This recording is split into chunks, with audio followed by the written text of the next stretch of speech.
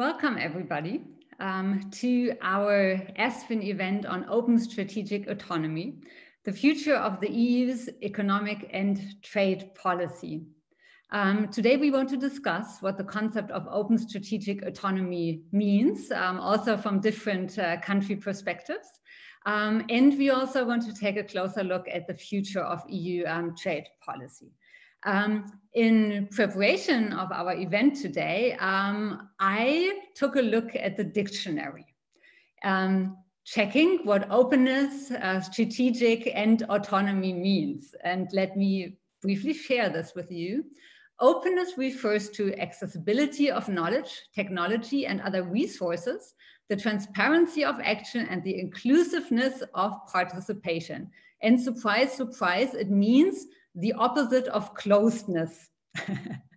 Strategic means or relates to the identification of long-term or overall aims and interests and the means of achieving them.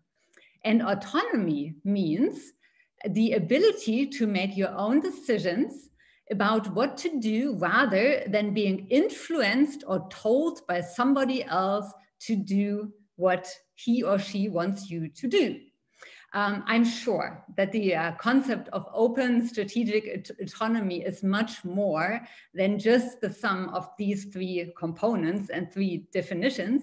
And that is what we want to discuss today. And we have a really stellar panel to do so. With us today is Dr. Sabine Weyand. She is Director General of the Directorate General for Trade from the European Commission. Hello, Sabine. Thank you for being here today. And we have Professor Thomas Philippon, Thomas, not Thomas, Thomas. And he is Max Heine Professor of Finance at the Stern School of Business in New York, and a member of the French Council of Economic Advisors, and a member of the G7 panel of experts on resilience of the UK G7 presidency. Hello, Thomas. Good morning.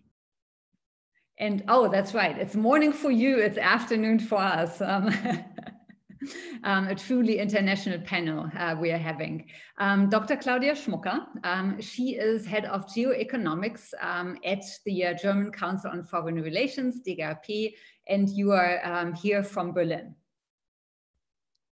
Hello, Claudia. And Dr. Natalie Tocci, she is director of the Istituto Affari Internazionali. Thank you so much for joining us today and being here. Hello, Natalie. And last but not least, our very own Aspen Senior Fellow, Elmar Brok, former member of the European Parliament and chairman of the Committee on Foreign Affairs. Thank you so much, Elmar, for being here today. So how we want to do this, I would first like to ask each of our panelists a brief question. Then we want to engage in a little bit of a discussion among the panelists before we then open it up for discussion. All of you in the audience, you can use the chat function to write your questions starting pretty much now.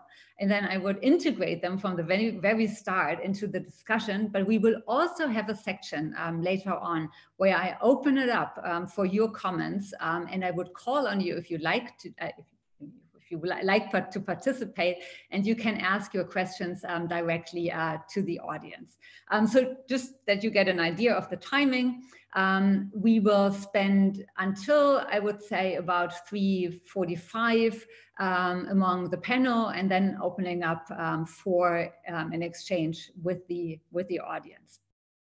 So Sabine, the concept of open strategic autonomy is something new, and maybe it's not so new. And what I would like to ask you is if you could explain to us and how far it is a new concept for trade policy, what changed, and also what effect this has in our relationship to other big powers in this overall whole geoeconomic game we are currently facing. Thank you very much, Stormy, for the introduction, for having looked up the component terms of open strategic autonomy.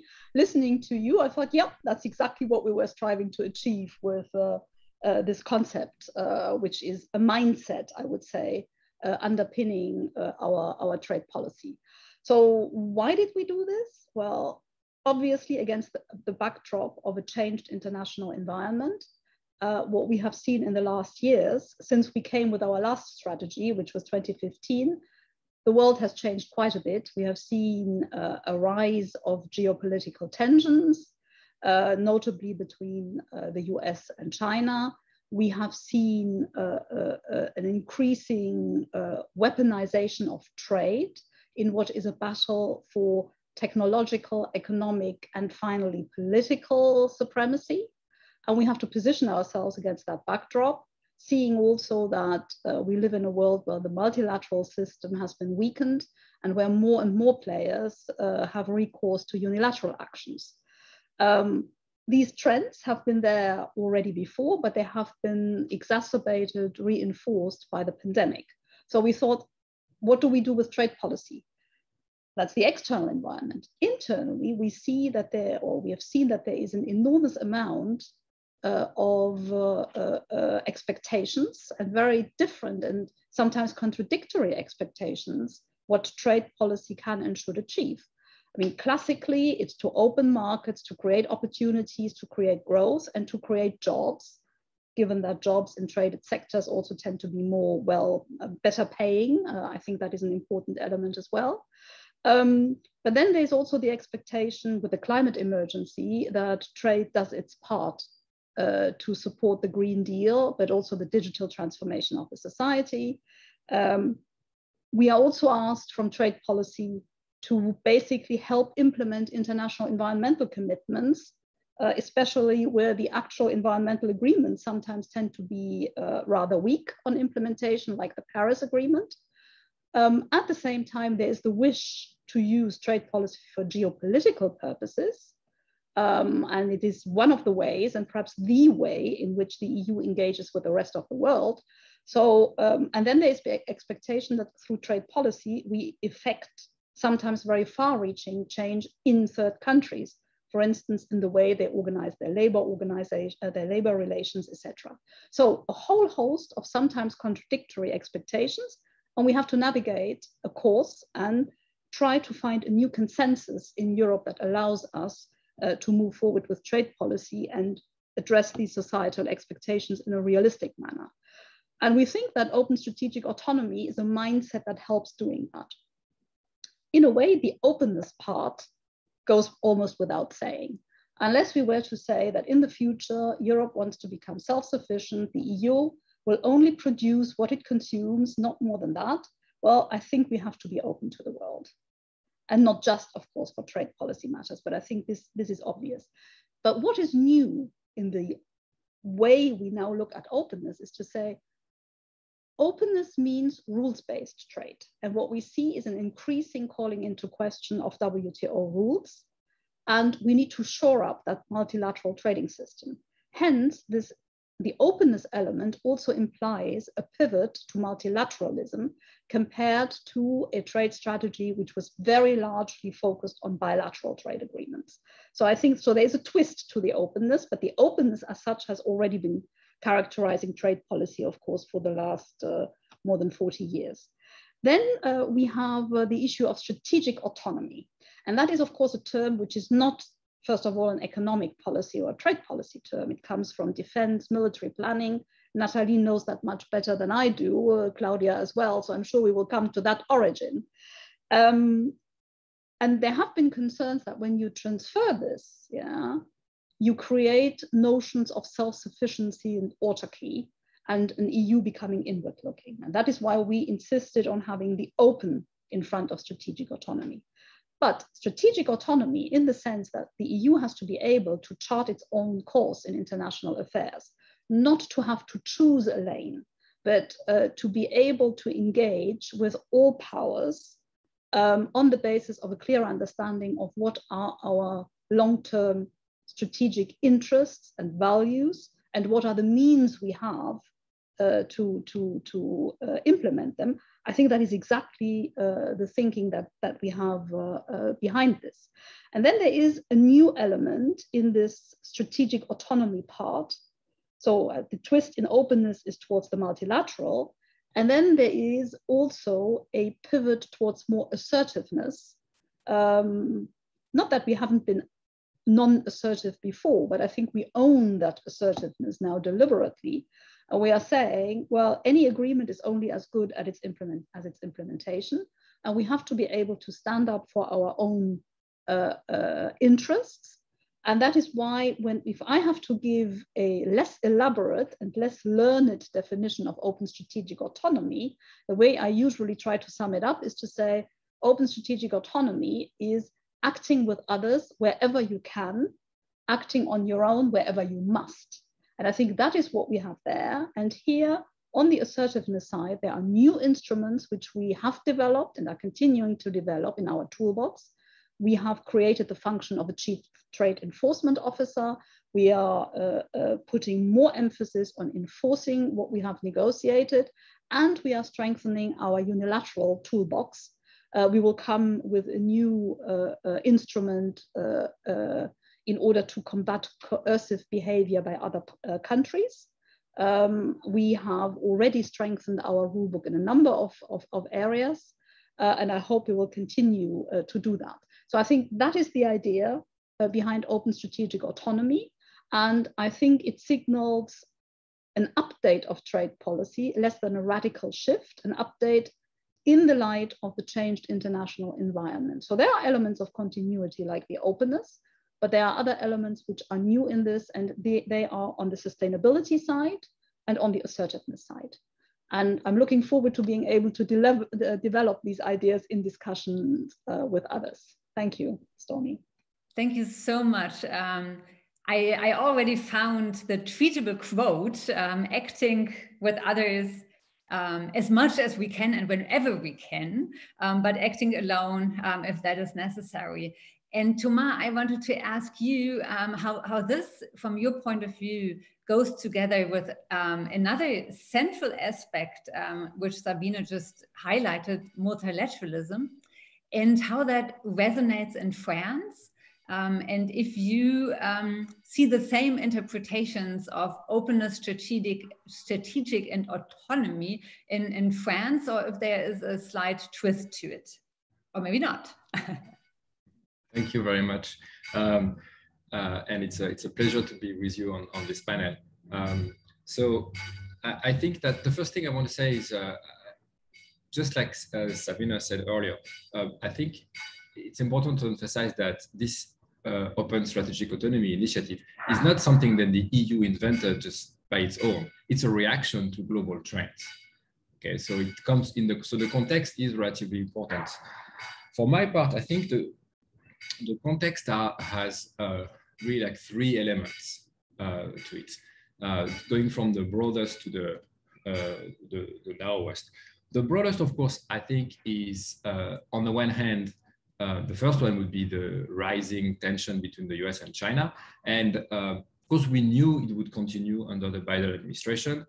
In fact, there were two things that were, the Biden administration has been surprising in some respect, but there were two things that were absolutely easy to forecast. The first one, they would rejoin Paris. The second one, they would stay tough on China.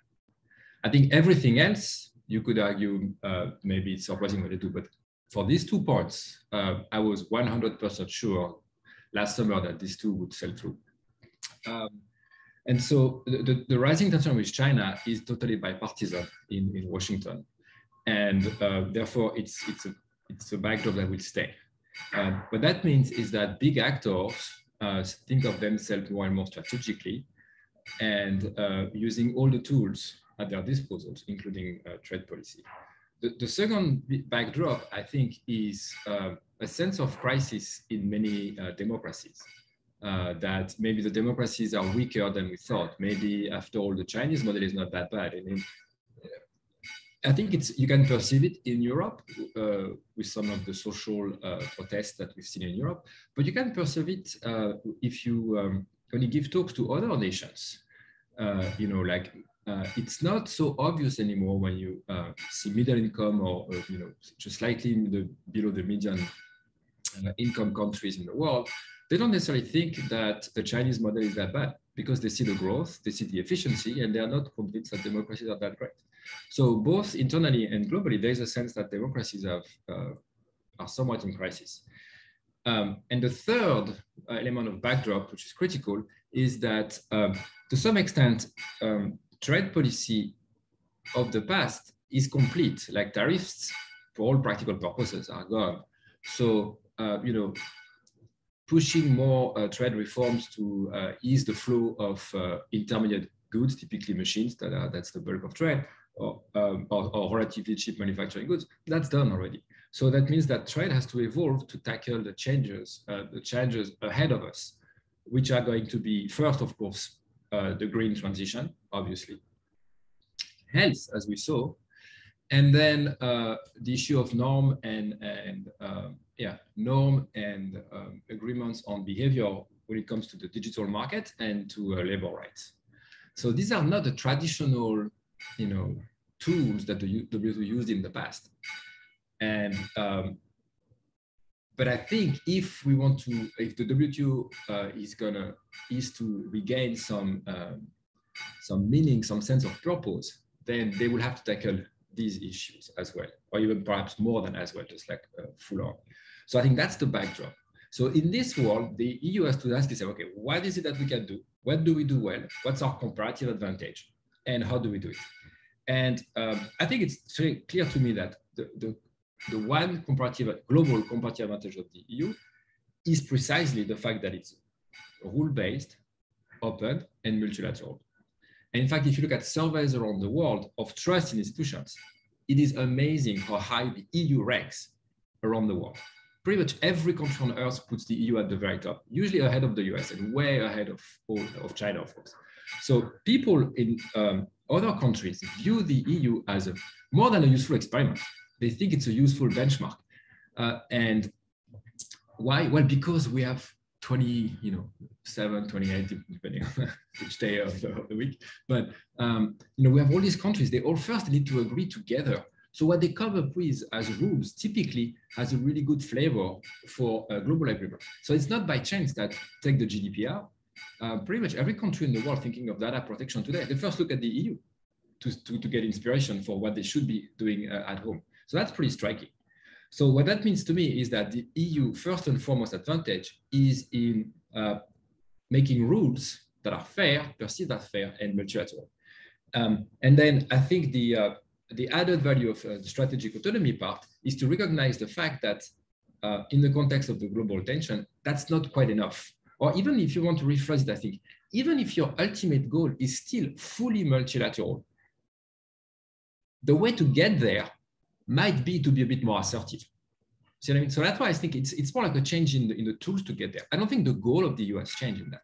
I think we just recognize that sometimes, even to achieve the same goal, it takes to be, in today's world, you have to be slightly more assertive and definitely push more on the enforcement. So I think to me, that's the backdrop. But I think for the EU, it's a very natural development. And I think I'm pretty confident that it's going to work. Now, if you discuss the same thing in Berlin or in Paris, you're going to find that in Paris, you're going to hear more the strategic autonomy part, and in Berlin, a bit more the openness part as expected. But I think that's part of the course. And I think it's, by the way, I think it's good. You see, that's precisely the point, which is the fact that in the EU, for anything to happen first, Germany and France need to agree on something. That just that simple fact makes whatever agreement more appealing to other nations. See what I mean? Because that's the heart of the EU. And this is, Thomas, thank you so much. The perfect lead over to the question I'm going to ask Claudia. Just a little technical question in between. Did you also hear that strange metallic sound in the background? Yes. So I don't know what it is, Thomas, it sounds a little bit... Construction work. Pardon? Construction outside. Construction work. And there I was thinking that one of your kids was banging on a pot saying, Dad, stop, stop, stop. New York is a very noisy town.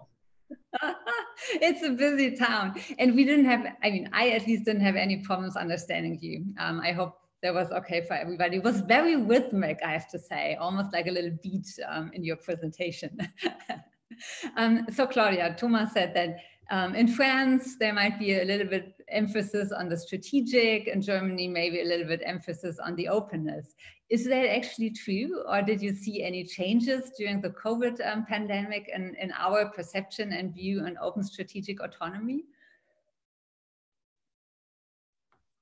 Thank you, Stormy. I'm happy to talk about Germany and the shift in position, the way I see it. I'm not sure if I should talk about US and China as well, or maybe just focus on Germany right now. Okay, I start with Germany. I think everybody believes we are in there for a lot of openness, but I think this has changed. And I think there are two events which have actually changed the German position on European trade policy. And I think both were mentioned already. The first event that shaped German position relates to the new geoeconomic environment that Sabine also mentioned. We have major players that are important for Germany, like the United States and China, which increasingly use their market as a leverage to push for their strategic interest. And this means that global trade relations, which were formerly governed by the WTO, were now characterized by the increasing use of tariffs, by regulatory barriers and investment restrictions, which put fair competition to the test. The second event, which definitely shaped German position, was the Corona crisis, which led to an economic collapse of unprecedented scope. This year, I looked at the IMF World Economic Outlook. Growth is expected to pick up again. According to the IMF, German GDP will grow by 3.6%. But in comparison, if you look at the United States and China, the US will grow by 6.4%, while China will have a growth rate of 8.4%.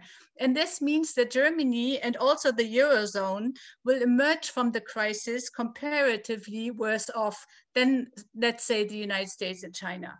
And I think this combination of a new geoeconomic environment and the impact, the economic impact of the crisis, which has hit Germany severely, has made Germany more cautious in trade and investment. And this means, from my perspective, that the new trade strategy of an open strategic autonomy, which combines the openness that was part of the previous trade strategy with resilience and assertiveness, has hit a nerve in Germany. I think that the focus in Germany has shifted from openness, which is still important because a large part of our economy depends on trade, but the focus has shifted to resilience and to the enforcement of fair international competition. And this means that the German government increasingly emphasized the need to fight unfair trade practices and subsidies by foreign countries. And the German government also emphasizes the need to regularly update the trade policy instrument of the EU and also at the level of the WTO. Germany also supports the use of anti-dumping measures and the new investment screening mechanism that was introduced at the EU level to protect European companies from unfair competition. And in addition, Germany has also tightened its own investment screening system. So the legal basis for FDI screening in Germany is the Foreign Trade and Payments Act from 2013 and the Foreign Trade and Payments Ordinance. There have been several adaptations, one in 2020 as a result to the EU investment screening regulation, but the latest revision is actually from May 2021, where Germany further tightened the notification requirements and expanded the list of sensitive sectors. So I believe that Germany really values openness and values rules-based trade at the EU level with bilateral and ambitious free trade agreements and also at the WTO level. But I think the focus that we have right now is much more on resilience and assertiveness than we have before. Thanks. Thank you so much for making that so clear. And just to ask you a follow-up question, what has that to do with China? I always love to talk about the EU and US because it's such a good partnership and we want to enhance that, but I'm also happy to talk about China because the aspects that relate to resilience and assertiveness have a strong impact on the relationship that the EU has with China. So the EU aims to achieve fair and rules-based cooperation and to become more assertive in trade. And this means, and this is what Sabine mentioned, the EU is undergoing a reform of its unilateral trade toolbox, adapting to the trade distorting measures of all countries, but particularly from China. And so this relates to investment screening, to a toolbox for 5G telecoms, for an instrument on foreign subsidies. I think it will be released this Wednesday. If I remember correctly, we have the international procurement instrument. So there's a lot of reform and overhaul, or also of new European instrument. And I think Germany supports this development very much so. The EU also negotiated CAI, the Comprehensive Agreement on Investment, and I think that's also a way to address structural concerns that we have with China.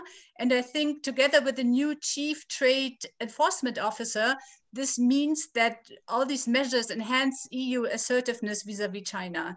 And lastly, the European strategy of an open strategic autonomy, as Sabine said, focuses on the WTO and the multilateral level. And I think the EU will demand much more reform efforts by China to assume more responsibility and to curb the negative effects of China on global trade, particularly through its subsidies. And I think all these developments are very much supported by the German government. Thank you so much, Claudia. We now heard that there is a bouquet of different policy goals and policy instruments, and it's really ambitious.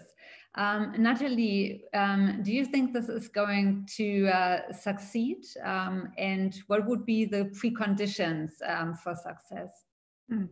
Well, thank you, Stormy. And let me indeed sort of perhaps also connect some of the dots over the course of this conversation. I mean, I think it's sort of, I mean, my starting point is that of saying, well, you know, the agenda of strategic autonomy, and then I'll come to the open, is the agenda, it's a generational agenda. And it's a generational agenda which goes well beyond trade. In fact, as was being hinted at earlier by Sabine, it started off as an agenda from the realm of security and defense.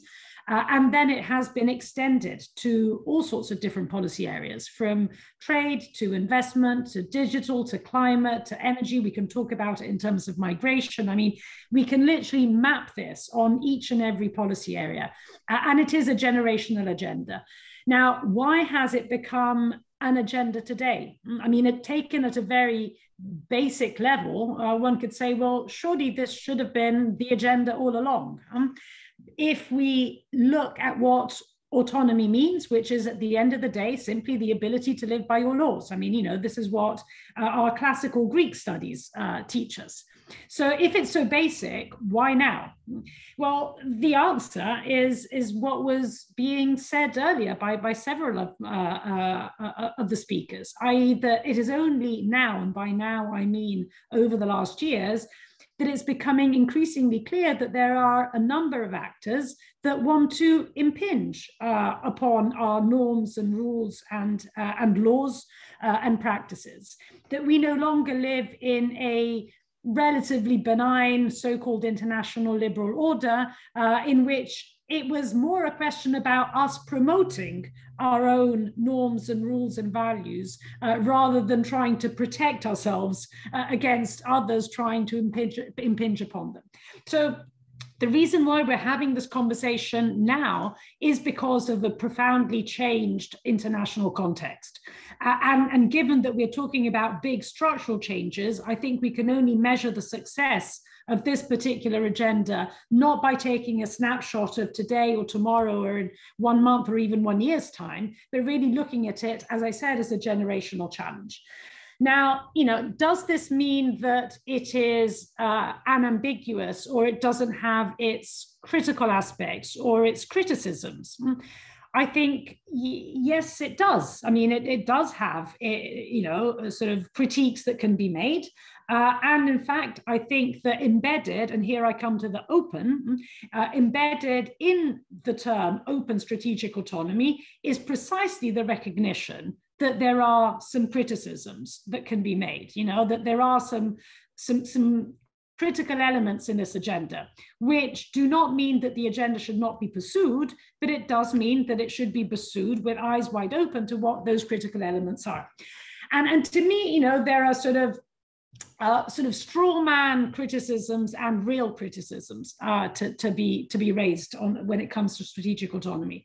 To me, the sort of straw man criticism is what normally is applied not so much in the trade dimension, but when we're talking about it in terms of defense, of basically saying, well, if we want to pursue strategic autonomy in the area of defense, this means loosening relations with the United States and NATO and blah, blah, blah, blah. This is normally the criticism that is made. To me, it's a straw man criticism for the simple reason that it's just so way off out there in terms of how realistic it is, that it's not real. I mean, it's not real. You know, the point is, if we simply make a few first steps in the direction of taking upon ourselves greater responsibility and greater risk in security and defense aspects, we would be so far away from actually achieving autonomy that this is obviously not something that is going to hamper in any shape or form the strength of the transatlantic relationship.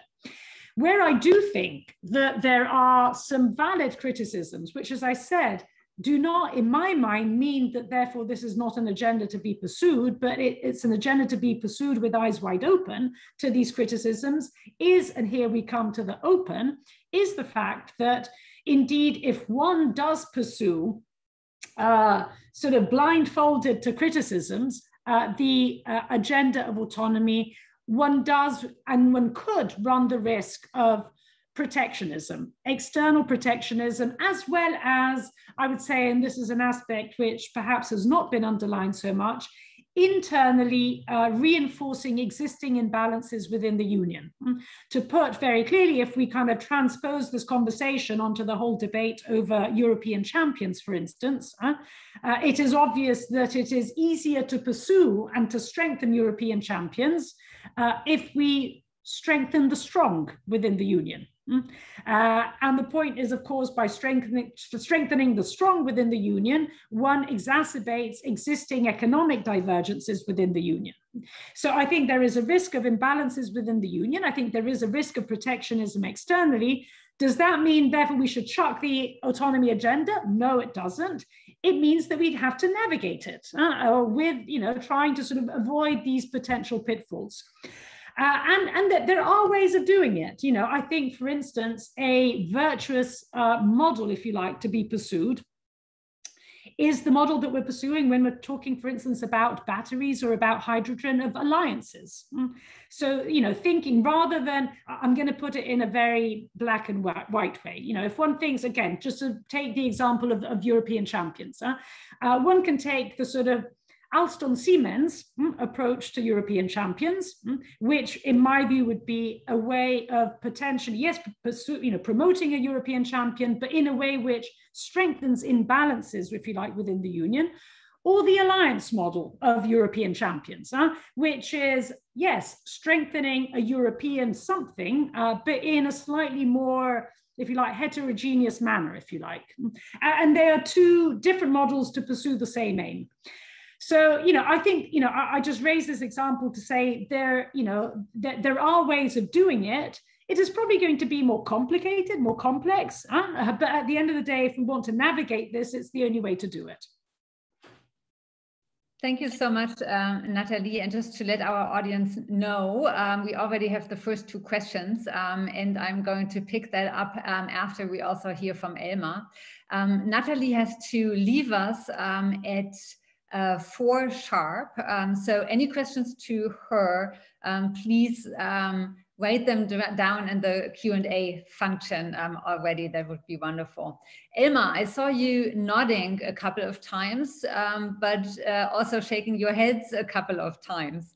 And how does it resonate, what you have heard so far? And from your long time as a European parliamentarian, it also would be interesting to hear what you hear from your colleagues in the European Parliament, how all of this is resonating there.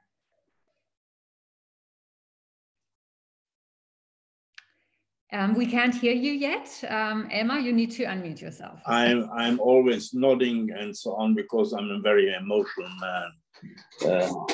That it's has an advantage, but also disadvantages in practical life. I think most of what I can agree, but perhaps I want to make a few points stronger. Sabine said in the beginning, probably meaning it a little bit negative, weaponizing trade instruments. But that is the fact, what we have. The Americans, the Russians, and the Chinese use trade also for foreign and security instrument. We have to be aware of that and have to deal with that.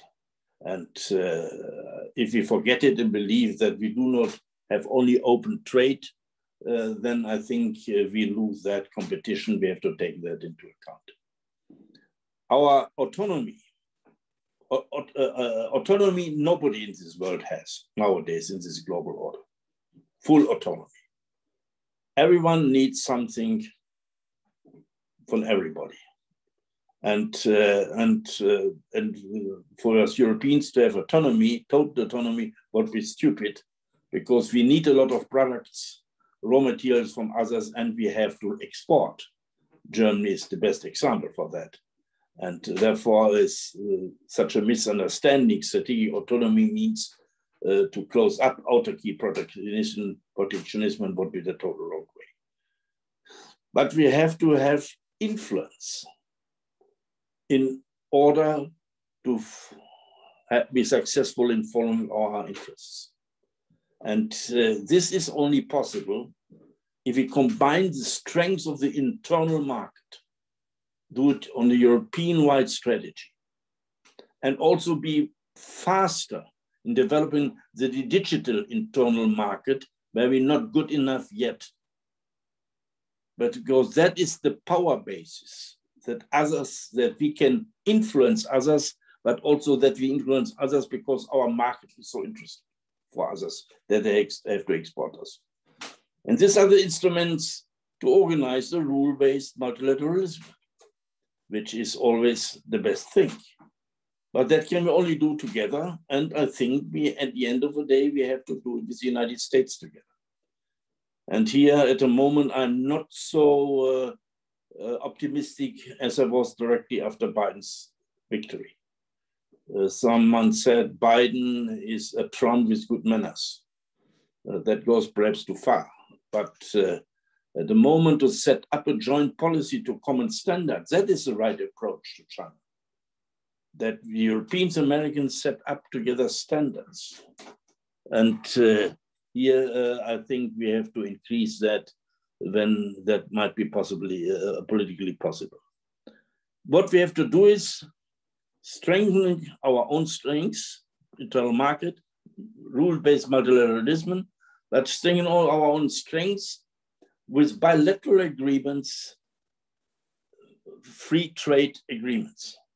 If you look into the figures, the European Union has the biggest increase in trade with countries where we have free trade agreements with. And therefore, these bilateral treaties use it strategically, not only for trade, but also for trade. It's a thing of the utmost importance for us to do that. And here we come to a situation which is quite difficult. When we see the discussion in the European Parliament and in France and some other countries about the ratification of the Mercosur Treaty, that first of all, there are protectionist ideas behind it in agriculture. But I think here we overdo it, perhaps. We want with trade also influence other things. As it was mentioned before from our French professor from New York, that in the social questions, in the question of climate, security, and so on. Here we have not to overdo it. When I see the standards European Parliament wants to set in this ratification, then we want to have the climate change policy of the European Union, the social policy of the European Union, the labor policy of the European Union standards. And I think that goes sometimes too far. It has also sometimes a protectionist outlook. Have we not to go? Then perhaps we have to put it the Paris Climate Agreement, ILO standard, but not what we do higher. Here to find the right balance in such a question, that it's not protectionist, but it is a way to move forward in climate, social, labor questions, health questions, and so on. That I think here to find the right level in that. And then I think there's a few strategic points where we have to get our own capacities in a better way. We have seen that in the health question, when we see what we have to do in the pharmaceutical sector, for example, that certain points we have also a gain in a certain way in our own region. And that has also to do with the strategic question when it comes to KI and other questions, where we have to stop that such industries can be bought, for example, by China. So have a fair trade rule, but not a protectionist one, but protect ourselves in such a few things without destroying the free trade. Thank you very much. Thank you so much, Elmar. I don't know if you've already read the first question in our Q&A, because you again made a great lead over to that question on technology and how to deal with technology. So the first question is by Florian Nehm, and he is asking how dealing with digitalization and also regulating the big platforms and taxing the big platforms is going to be part of the concept of open strategic autonomy, and how that relates to our big partners, EU and China. And I would first like to, I was going to give the floor to Thomas, because I know that you are an expert on taxation issues. And I also would love to hear Sabine on this point of regulating digitalization. Thomas, do you want to go first, and then Sabine? Oh, okay, thank you. Yeah, no, I also wanted to react, but it's very connected to the question, to what Natalie and Elmar said, to point something out, which is the risk of protectionism is there. But I think, to me, there's a greater risk, which is the risk of watering down the very successful EU antitrust policy of the past 20 years. And so let's take the example of Alstom and Siemens. As you all know, I was a fierce critic of that deal. I was 100% behind Margrethe, and I'm glad she stood her ground and told Paris and Berlin to go pack their suitcases, because that was a stupid idea. But it was a stupid idea because it was very bad policy for within the EU. It would have created a monopoly that would have been marginally good for shareholders, perhaps in Germany and France, and terrible for everybody else. So of course she had to say no. But the connection with protectionism here is the following, which is that the danger is that if the EU is not assertive enough on the trade side, then people will try to get a backdoor way of doing it by watering down the domestic antitrust. And that first of all, that's a bad idea in terms of policy. It's also worse for everybody in the EU. See, if people say, well, if you're not able to get the Chinese to stop subsidizing and closing their markets, then we would react by creating our own so-called domestic champion, which is code word for just like, letting them be fat monopolies and then charge high prices to everybody in the EU. That would be a very bad outcome. Okay, so that's why I think that the danger there, you have to be quite careful, because it could be the case that by being more assertive on the trade side, the EU could also be more pro-free market at home. Okay, so I think it's important to recognize that trade-off in that context. And I don't want to take too long, so I think Sabine I won't say anything about the digital market. Vis-a-vis the US on competition, I think that that's one place where it's moving in the US, moving quite fast. It's moved from the states started being active, because the Trump administration was very much inactive at the federal level. So the impulse to regulate Facebook, Amazon, Google, even Apple actually, came from like state attorney generals. But now that the federal administration is also in that mode, with very strong domination at the FTC and people who are very much pro tough antitrust, I think that we would have both the state level and the federal level pushing towards stronger antitrust enforcement in the US, which then is going to make cooperation with the EU that much easier. Let me just stop here. I don't want to be too long.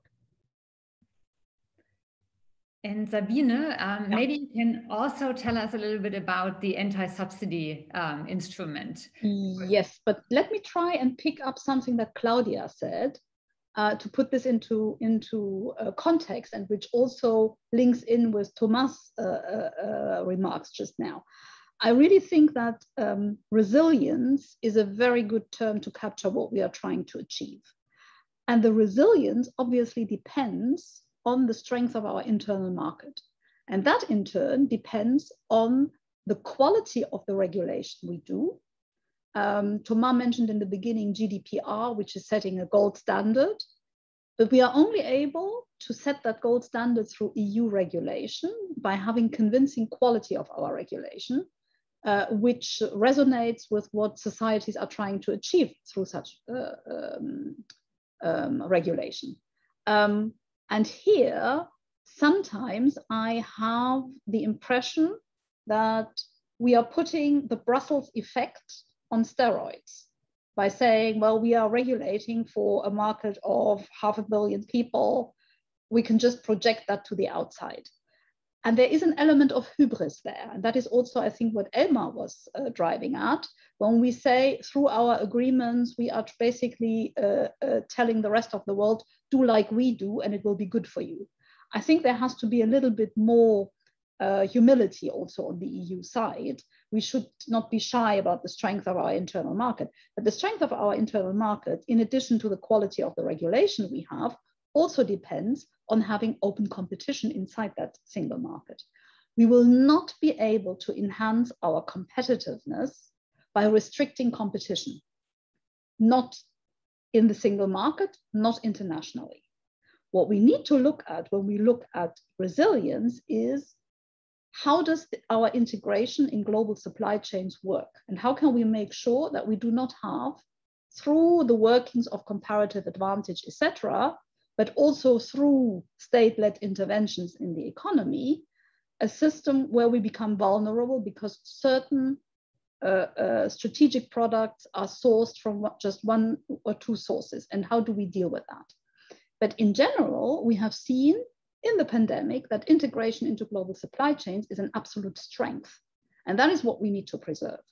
Now, we are also looking at strategic vulnerabilities, but that doesn't mean, again, that if you say, oh, a sector is strategic, that doesn't mean that you have to reshore it to the EU. And I've seen interesting studies, on the semiconductors. Everyone very much now alert to the risks to global production in semiconductors, but it is just not, it cannot be financed. It just makes no sense for every region to strive for autonomy in supply of semiconductors, because that is a global industry which is organized, which is very intense in R&D spending, very capital intensive. So what you need to look at is, are there certain issues where I have to look for more diversification? It's been the same on the medical products, on the vaccine story. On vaccines, more than on semiconductors, you could say, let's bring everything back to Europe. But what does that mean in terms of the costs for supplying the world with the necessary drugs? And what does it mean in terms of the cost for public health systems? So I really think the resilience lens is a very good one to look at this, and it gets us away from this wrong interpretation of strategic autonomy or open strategic autonomy as something looking for autarky. And I fully agree, as I said, it depends on the quality of regulation and the openness of the internal market. And I'm very glad to hear that on this panel, we all seem to have the same reading of the Alstom Siemens issue. Now, in terms of what are we trying to achieve here is, to the extent that we police that the internal market is as free as possible from distortions through state aid, etc., we obviously cannot allow that then foreign actors come here, come on a shopping spree, participate in government tenders, etc., supported by subsidies from foreign actors. So basically what we are trying to do with this legislation that is coming out this week, as you said, Stormy, is exactly to complement and make sure that we have the same disciplines as we have internally, also for external actors. And this is not targeted at any country. Yeah, this is something which applies across the board, and the Commission will have the possibility to take action on its own.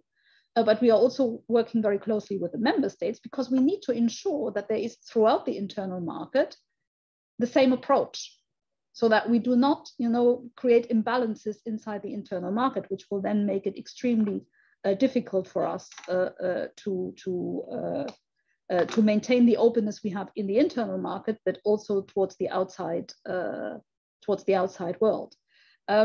So another key word that we haven't used yet, but which is very much behind a lot of the remarks I heard, is this strengthened focus on a level playing field. And the challenge will be, how do we reconcile the creation of a level playing field through some basic rules that we need to have to avoid the distortions we have seen, notably through non-market economies, intervention in the economy, and how that affects other jurisdictions. How can we combine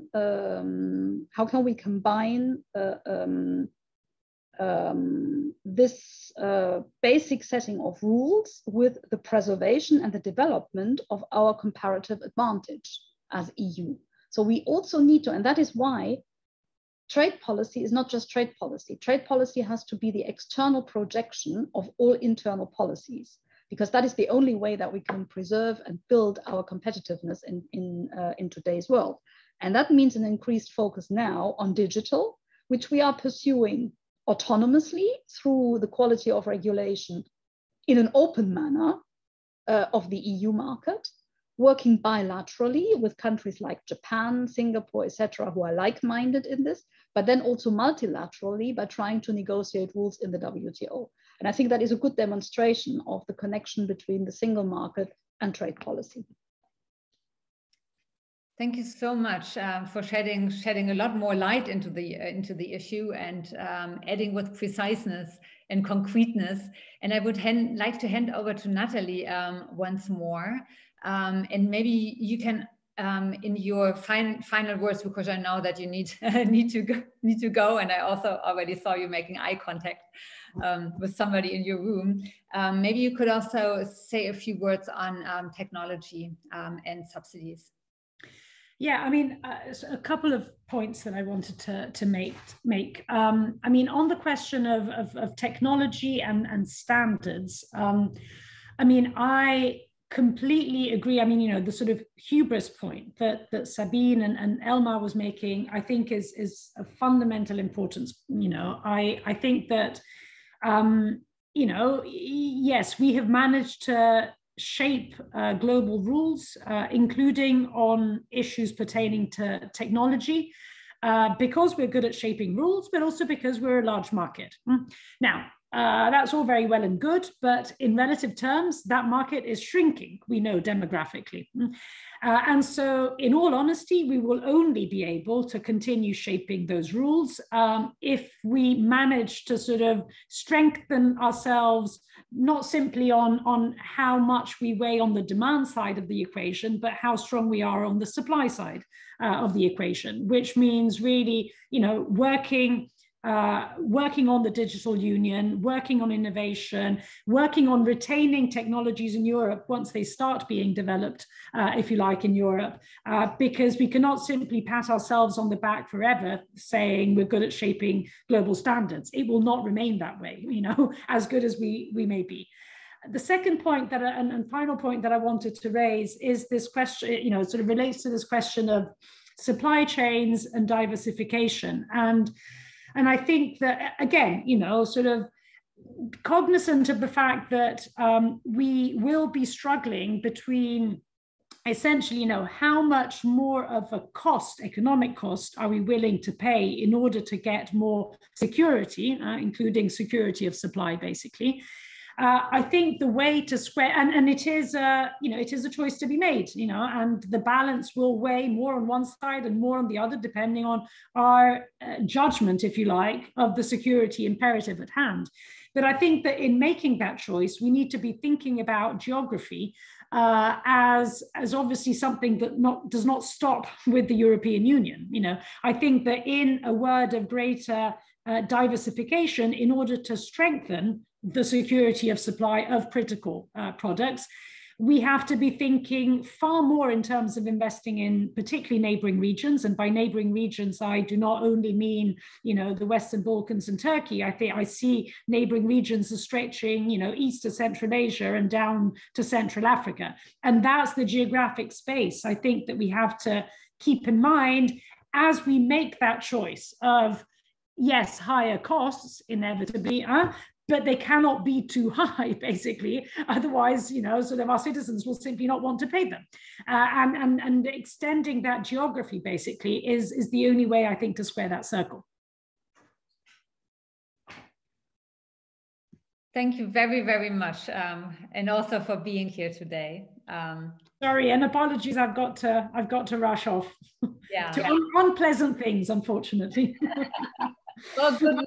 Very, very good. Thank you. Bye, everyone. So the next question is, and I was just waiting for it, on the EU-China investment agreement and on its merits. I would first like to hand this question to Claudia and Elmar before we then go to Sabine. But Thomas, if you want to say something on the investment agreement, please also chip in. But first, Claudia, because I know that you have published and written on the topic, and then Elmar, I think I know that you also have a distinct opinion on that agreement. Yes, thank you. I published on the KAI together with Storby, so I'm very happy to have her as a competent co-author for this article. No, I think KAI is a necessary agreement. I mean, if you look at the three sections, it's market access, it's structural problems in the Chinese market, and the third one is sustainability and labor part. And there were a lot of criticism directed at KAI. I think when you look at the market access part, a lot of criticism was directed that you don't really have new market access, but it's more like you wrote down the market access that was already there. I think that's not really a valid point. I think we need the agreement to have new rules with China. I think even though there might not be very much new market access, it's still something that enhances predictability for European companies, and that makes it worthwhile. When you look at the structural aspects, I think it's also worthwhile. It talks about subsidies, about level playing field. It talks about forced technology transfer. It's also sometimes even on an MFN basis, so not only related to the EU. I think it was very important that you addressed these concerns, that the EU tried to put the relationship in trade and investment with China on a rules-based basis. So I think it's a first step. I don't think it goes far enough. I think it was important. I think it's a first step. And the point is, I mean, it needs to be ratified, which is difficult enough. But once we have the ratification, it's important that China implements the agreement. And what we've seen at the WTO is that implementation might be a big problem. I have one point where I know that Sabine disagrees. I think we should have waited for the Biden administration. I think it would have been a very good point for the EU to talk with Sullivan or the incoming Biden administration to make a point that these concerns that the EU has is something that the US shares. We have the trilateral initiative where a lot of these issues were put on the ground. You can say they have the phase 1 agreement, which is true. They didn't ask the EU when they negotiated the phase 1 agreement, but I think for the incoming Biden administration, it would have been nice to wait to sort of show China that there's a lot of transatlantic cooperation going on with KAI. So in the basis, I think KAI is important. It was necessary that we negotiated it, but we might have waited, and I know that Sabine disagrees. But first Elmar, before I hand it back to Sabine.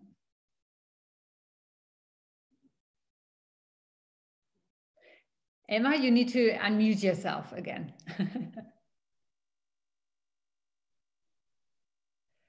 Unfortunately, we still can't hear you.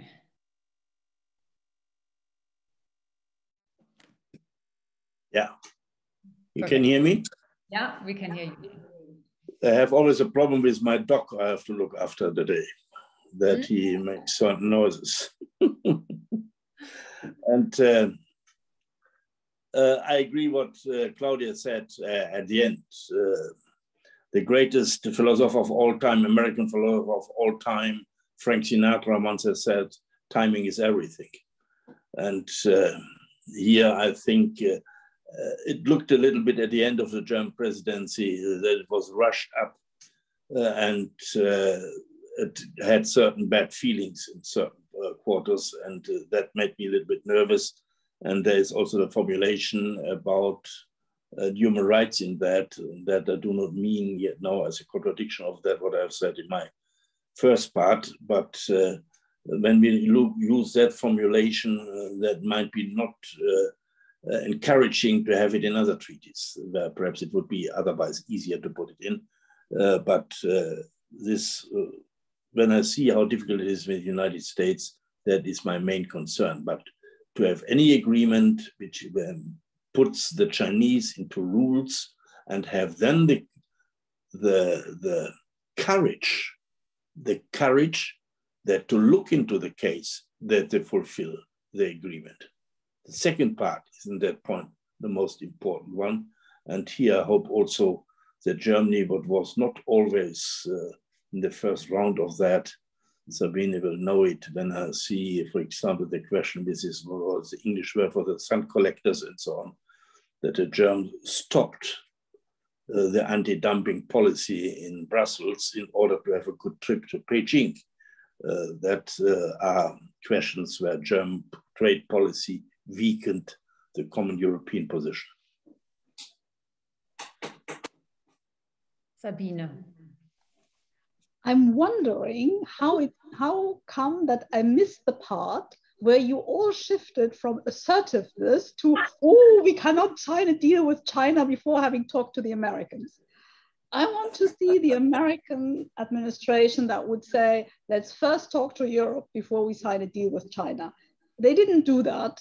And actually, we had tried to coordinate with them because some of the issues we were discussing were things we thought they would also discuss in their phase one deal. Until then, it turned out that the phase one deal was a purely mercantilistic deal for agricultural purchases. But so this is a point I simply do not get. I can, to a certain, up to a certain point. Albina, I fear you're right. I could understand people making that argument on the 30th of December. But seriously, making that argument in April or May 2021, to me, makes no sense whatsoever. Because this has not in any way dented the cooperation that the US wants to have with us on certain practices with China. But engaging with the US, which is what we want to do, we have to do on the basis of our own China strategy. We cannot, I mean, that was the starting point of this open strategic autonomy. We have to work with the US on the basis of our own China strategy. We cannot have our China strategy being tailored or defined by what the US wants from us. So, you know, there's some disconnect here in the discussion, which I find a little bit surprising. This is a necessary treaty because it secures the autonomous market opening that China has undertaken since they joined the WTO, which is not negligible, but there is also true new market access there. It's the first time that anyone anchored the rules we've been discussing in the trilateral on forced technology transfer, on state-owned enterprises, on subsidies in an agreement with China. And it is rare, but I also have to contradict Elmar Brok, because the language we have on the effort to ratify ILO conventions is exactly what we have for instance, with Vietnam, for what is an overall FTA, so a much further reaching agreement. We got the same type of commitment. But again, we have to recognize that ratification of ILO standards is an autonomous act, a sovereign act of a country. You can try to shape that, you encourage that. We have also made it clear that the credibility of this commitment will be evaluated in the run up to the ratification. We've always explained that to China, but we have to recognize this is an autonomous act. And if you don't have to take my word for it, talk to the ILO, who is extremely pleased with what we have achieved with China, because nobody else has done that before, and it gives them a real opportunity to work with China. Now, prospects for ratification, I'm not going to speculate on that, since the overreaction of China to the very measured sanctions introduced under the global human rights sanctions regime.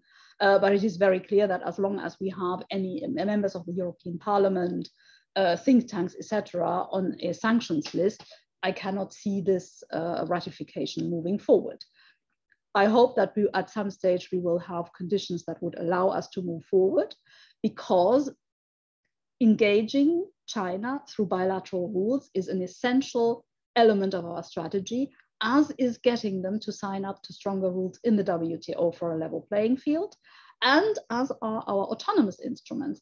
And interestingly enough, I would argue that the conclusion of the negotiations on CAI have actually accelerated work on autonomous instruments, the use of the global human rights sanctions regime, as well as forthcoming legislation on due diligence, including on forced labor.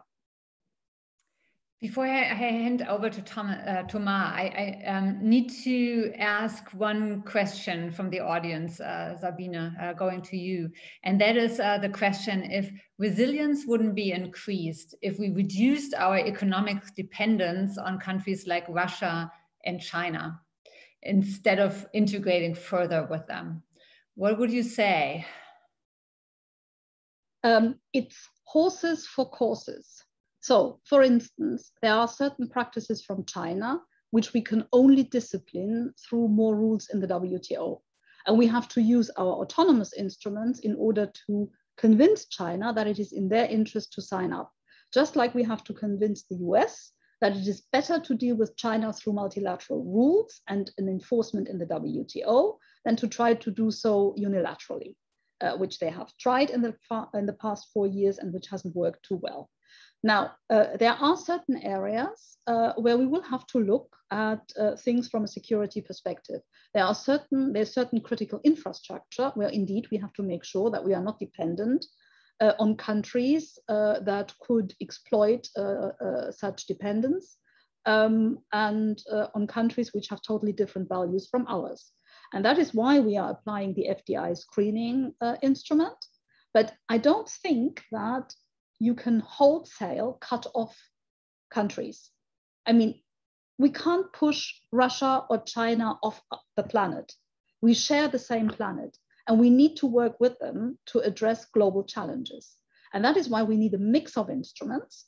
And in certain areas, yes, we have to say, well, we have to make sure that on critical infrastructure, whether that is in telecoms or something else, we do not fall into a strategic dependency on one or the other partner. But by the way, you never know how things turn out. And I think that's something we've also learned in the last 4 years.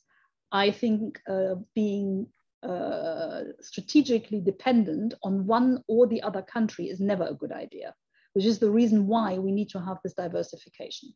But we also have to have a clearer security prism through which we look at things like foreign investment and trade. Thank you, Thomas. Thank you. I think I probably agree with Sabine on this debate. I don't think the EU should have waited for any input from the US in making its move to establish its autonomy. But also, I don't want to make 2 points to complement what the discussion has been on the US-China. So the first thing is, of course, I think that one of the virtue of the deal with the EU, or between the EU and China, is it puts China in front of its own responsibilities and contradictions. Like, you know, they have a choice. They don't, the way they treat Hong Kong, Taiwan, and the Uyghur region, it's a choice they have to make. And they have to understand the consequences of their choices. And I think it's also very important to realize that there's a lot of disagreement within China. There are different factions. And so what we see from the outside, which might look like an overreaction, sometimes is the product of an internal struggle. Definitely in the case of the sanction against the think tank and parliamentary members of the EU, but even like if you look at the way they are treating their big firms now, it's a struggle which is all about politics within China. So I think that we should not think of China as one block, and that's important when we think of it, because the question is, who are we trying to influence? You know, and then the answer is, well, we are trying to influence the large fraction within China, which is maybe not the most vocal, but who understand that a deal is better than no deal. And on the US side, it's a little bit the same. I think that there is, to me, the most important question in US foreign policy right now is the following. There seems to be a strong belief in Washington that the way to get China to do, the way to influence China in the right direction is to decouple from China. That's kind of a dominant narrative in Washington right now. And I don't have empirical evidence. I mean, I think it's a question where reasonable people can disagree, but I don't think it's obvious at all that you will get more influence on China by decoupling from China. You could make the opposite argument, or at the very least, this has to be open for debate. And because it's not really open for debate in Washington, it has to be at the center of the EU strategy, which is why I fully agree with the fact that it's strategically, it's good for us to try to push towards engaging China in a multilateral fashion. I think that's actually is the right course for the EU. Unfortunately, our time is already up. I would love to give it back to Claudia and to Elmar, but I know that Sabine and many of you have follow-up meetings already scheduled. And I also have to say, I'm sorry to the audience that I didn't call on you directly. There were so many questions and we were a little strapped for time. So I tried to integrate the questions into our discussion. I want to end with one final round where you just give me one word as an answer. And the question is going to be difficult. So brace yourself. If you had to decide for 2021, which trade project of the European Union you want to successfully succeed, I mean, you want to succeed this year, which of these trade projects would it be? And I'm starting with Claudia. WTO reform. Elmar. Mercosur. Thomas. WTO reform, just like Claudia. And Sabine? All of them. Sorry, I have to unmute myself. Yeah, all of them, of course. But I think WTO reform will take us necessarily beyond 2021. So I'm going to say something that we are doing internally, and that is a successful adoption of our anti-coercion instrument, which we will present at the end of the year. But I agree with everything that was said here. We have to do all of them. It's because everything is ASAP. You have to do everything ASAP as well. And we have full confidence that the European Commission and you are going to march full speed ahead. Thank you so much for all of you being here today and for this marvelous and insightful discussion. We will continue this discussion because this is the first in a row of events on strategic autonomy, open strategic autonomy. And next time we will look at digitalization. Then we also want to look at climate and energy policy, security, and last but not least, we want to bind it all together in a big digital event in the end, or maybe even a physical if the Corona crisis allows. Thank you so much again, also to our participants, to sending in so many really, really great questions. And with this concludes our event. And Thank you so much. Keep safe, keep healthy, and see you again soon.